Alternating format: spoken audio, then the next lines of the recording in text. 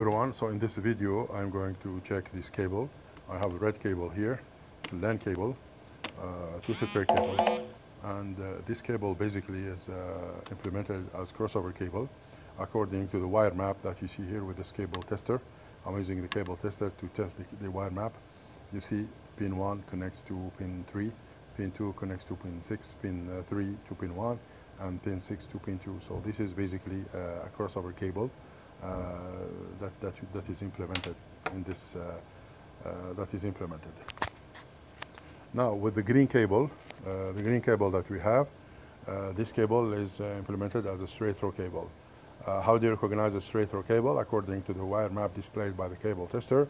As you see here, pin 1 connects to pin 1, pin 2 to pin 2, pin 3 to 3, 4 to 4, 5 to 5, 6 to 6, 7 to 7, 8 to 8. So this is a straight throw cable where each pin at one end of the cable connects to the same pin number at the other end of the cable. Now I show you Cisco switch, catalyst switch, model 2950. This is model 2950. This is an old switch basically. And I'm connecting this switch to another switch, same model, Cisco Catalyst 2950. Connection between the two switches is done using a crossover cable that I showed you earlier. So this is a crossover cable, and according to the ports, LED ports, the LED related to the port, it seems it looks like the cable, all the connection between the two switch is established. So the LED is green, connection is okay. So you can establish connection between computers connected to this switch with computers connected to the other switch, provided of course that the computers belong to the same VLAN. So there is no problem. Or you can configure this cable as a trunk link between the two switches, so there is no issue here. Connectivity between the two switches is up and it's working perfect. Now I have changed the cable, so I use a straight throw cable to connect between this switch Catalyst 2950 that I used previously with the other switch Catalyst 950. And this is the green cable. You remember, this is a straight throw cable, and what you notice, the connection is down, so there is no connection. The port is not active here, as well as on the other side. So in this situation, connection doesn't work. Why is it so? First, Catalyst 2950 Cisco switch, Catalyst 2950 is an old switch. The port of the switch do not support automatic detection of the cable type. That's why I'm using a straight throw cable. Things don't work. Of course, this is a big issue with these old switches.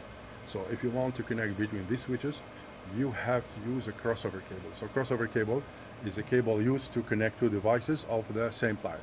So you want to connect two computers, you want to connect two switches, so you have to use a crossover cable. Now in this situation, I am using the cable, the green cable, which is a straight throw cable, and it looks like the connection is down, it's not working. Even the LEDs are not working, are not operational. Now let's see what happens with another pair of switches.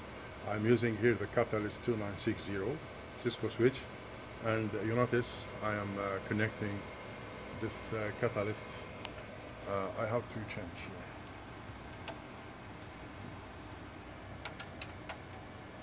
Okay, so I am connecting this Catalyst switch 2960 with another switch. Model of the switch is 3560.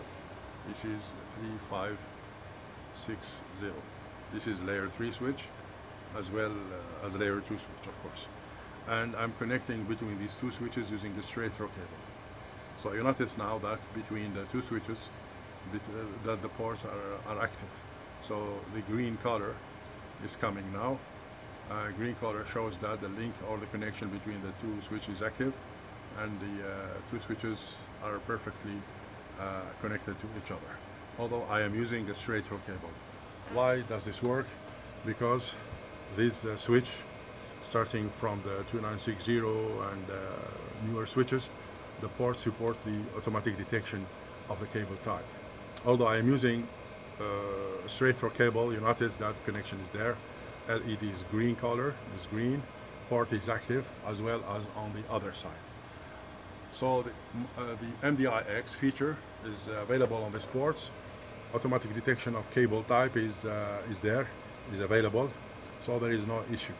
So you can also use a straight throw cable to connect between two PCs, because now all modern PCs with new network interface card, they do support the automatic detection of cable type.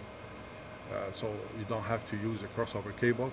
A straight throw cable also can be used, and since most of the time straight throw cables are the most used, most available everywhere, so there is no issue. You can use them to connect two PCs. You can connect your laptop to a PC directly without going through a switch. You can connect two switches together to form tracks between switches. So straight throw cable is okay. Now here, what I've done, I used the crossover cable to connect between the 2960 and the 2950. 2950 on the other side. Still the connection is working fine. There is no problem at all. Okay, so the LED, the port LED is green color, so it shows that the port is active. So everything works fine.